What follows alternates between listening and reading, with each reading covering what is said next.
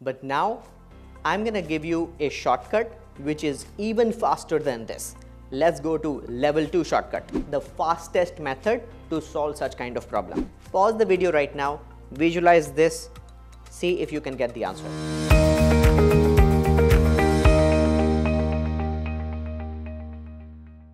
Hi everyone, my name is Atindapal Singh and welcome to ATP STEM. Today we are going to look at a very popular question from your school exams, JEE Main and NEET examination. This question has an elaborate solution which we will go through, and then I'll tell you a shortcut in which you will be able to solve this question within 3 steps. And then afterwards, I'll tell you how to visualize the entire situation in your head and solve this question without touching pen and paper. Okay, let's do this. So here there is a 60 kg person standing on a rough plank. The plank's length is 3 meters, mass of the plank is 30 kg, but the plank is placed on a frictionless smooth surface.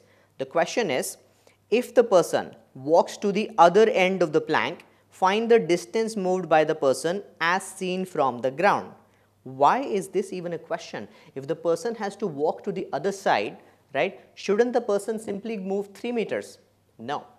This is because when the person will try to move, the friction on the person will be forward, whereas the same friction will be backward on the plank. This is because of action and reaction. There is no other horizontal force on the system apart from this action-reaction pair. So net horizontal force in this scenario is completely zero. If net horizontal force on the entire system is zero, then center of mass of the system should remain at rest. Center of mass cannot move. If center of mass can't move, as the person will try to go this way, the plank will automatically move the other way in order for center of mass to remain at the same location. So how do we solve this problem? We need to find out where is the center of mass of the system before he starts moving and where should be the center of mass after he starts to move. Equate the two to get to the answer. To find center of mass, equation is going to be 60 into 0. Why 0? We are assuming that origin is here. So 60 multiplied by 0 plus 30 into 1.5. Why 1.5? The plank's 3 meters long, but the center of mass of the plank itself is going to be in the middle. That's why 1.5 divided by total mass 90, this will give you 0.5 meters as the answer. Okay?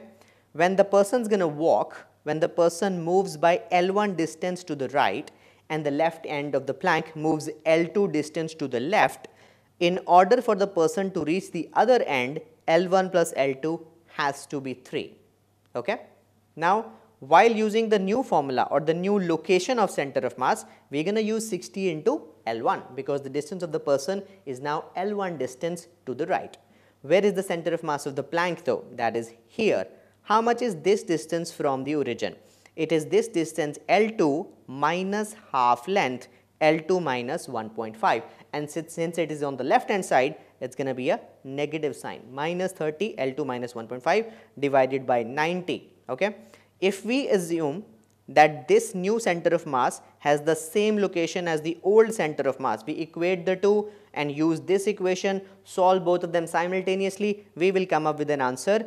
L1 equals 1 meter. 1 meter would be the final answer. That means the person actually moved 1 meter to the right and the plank itself moved 2 meters to the left. Now this entire question can be solved very quickly. There is a shortcut here. What is the shortcut? Let's look at that. To understand the shortcut, you need to understand one key point. Generally, you can choose origin wherever you want. But over here, we're going to choose the origin exactly at center of mass. If we assume that the origin is at center of mass, then the product of M1L1 and M2L2, if there are two bodies involved, product of mass and distance on one side is going to be equal to mass and distance on the other side. Okay? Proof of this shortcut I will be uploading in the description. Have a look at it if you are interested. If not, you can use it anyways. So this is going to be true. And we also know that L1 is the distance moved by the person, L2 is the distance moved by the plank, and their total has to be 3. So here M1 is 60 and M2 is 30, right, which gives us that L2 is going to be twice of L1 and their total is going to be equal to 3. So L1 must be 1 and L2 must be 2. Okay, that is how we get L1 and L2 both very quickly without going through that lengthy calculation.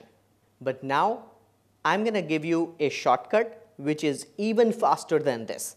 Now let us discuss shortcut level 2, which is the fastest method to solve such kind of problem. So here you can see that center of mass is 0.5 meter, assuming this point to be the origin. Okay. Now if center of mass is half a meter to the right, imagine that there is a vertical axis passing through it, and now visualize everything rotating 180 degree about that vertical axis. If that happens, the person will end up on this side and the plank's other end is going to end up over here. This is exactly what we wanted, right? And in this rotation, you can see from the diagram that the distance moved by the person is 1 meter. And how much will be the distance moved by the plank? 2 meters. That's it. Now let's see if you have understood this shortcut. Now in this problem, we have a person of mass 120 kg standing on a plank of length 8 meters. Plank mass is 40 kg. It's the same situation again. The person has to go to the other side. We want to know how much would be the distance moved. Okay. Pause the video right now. Visualize this. See if you can get the answer. Let's see. So to calculate center of mass, what do we need to do? We need to multiply 40 with 4. Why 4? Because half of the length divided by total mass 160, that gives us 1 meters. Center of mass is 1 meters away from here. Now what happens when you visualize the 180 degree rotation? You know the person's going to go to the other side 1 meters, distance moved is 2 meters. How much is the distance moved by plank? 6 meters, because total has to be 8. Question solved. That's it from my side. I'm going to give you some practice questions on this. Download those practice questions from the description box. Comment if you like this video and let me know if you are interested in learning more stuff like this. Thank you very much.